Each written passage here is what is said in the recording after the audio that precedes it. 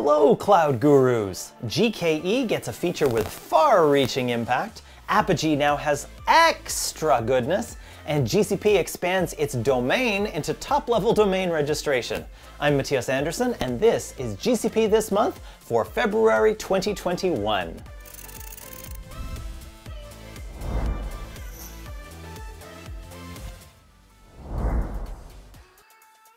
Let's start off with a very exciting announcement. GKE support for multi-cluster services is now generally available.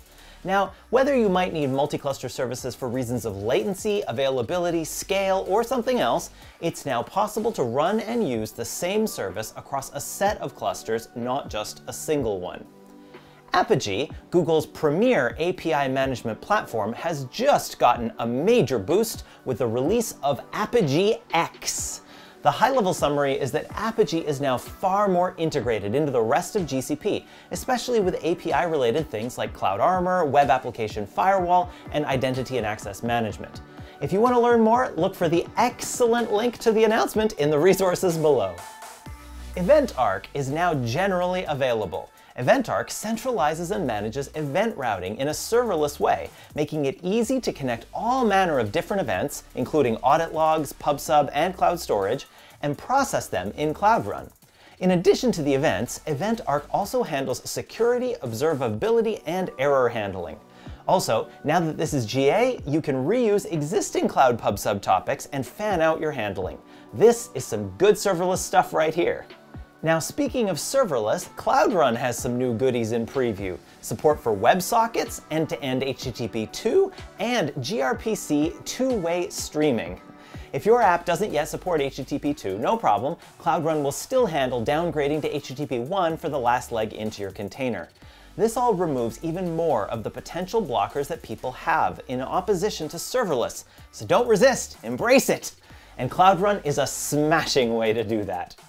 What? Since when does GCP have Russian fighter jets? Oh, not that kind of MiG. Gotcha. Now in preview, you can set up your managed instance groups to use predictive autoscaling to meet demand at no extra charge. This can be valuable if your machine takes a while to come online, but your demand doesn't.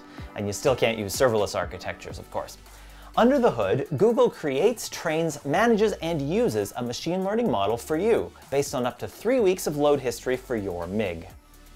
Service Directory is now generally available and includes a new feature to automatically register certain types of services.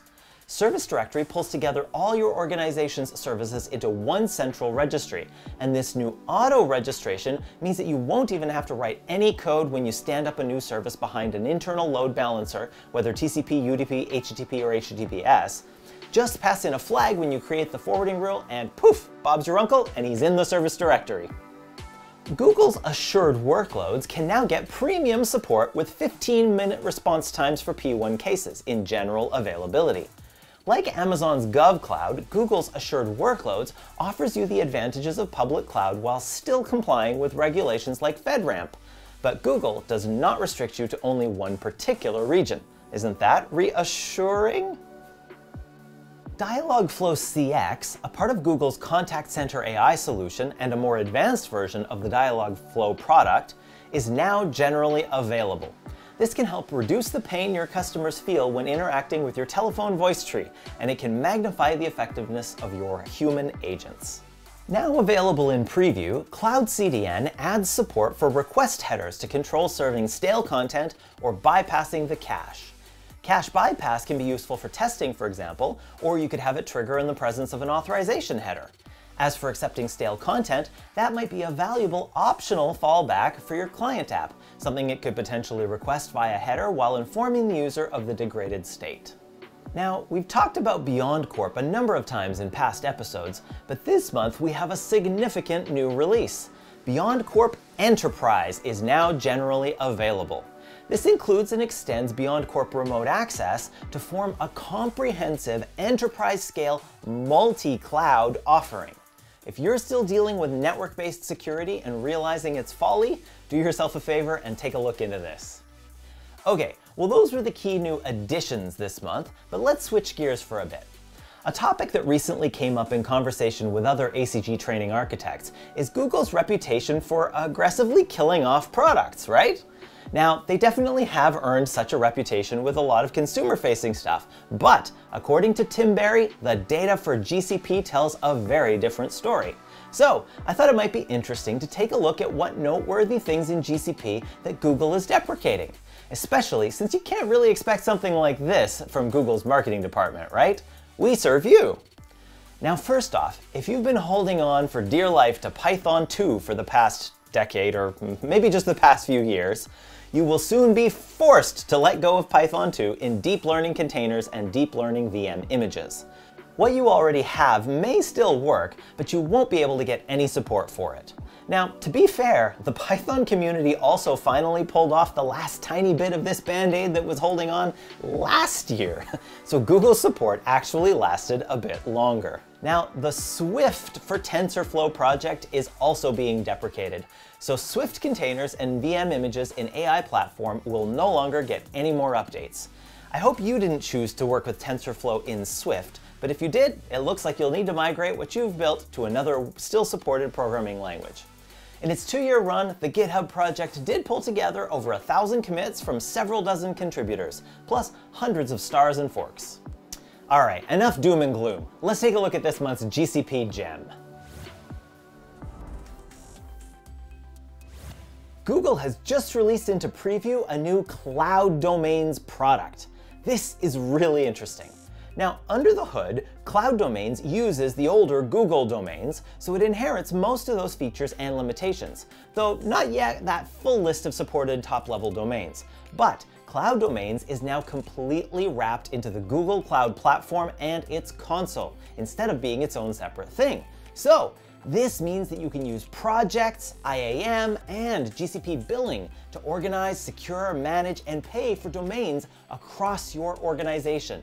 Also, this now has an API for programmatic control, end-to-end domain management within GCP. Woohoo! Now, an interesting quirk of Cloud Domains, as compared to all of the other domain registrars I've known, is that Cloud Domains does not charge you per year of registration upfront.